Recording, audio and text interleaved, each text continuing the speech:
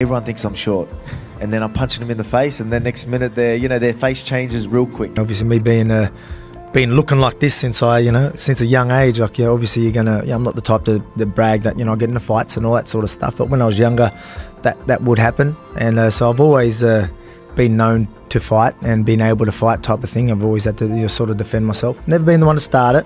But yeah, there was times where I had to finish it. Watch the entire Volk documentary by clicking the link under my name.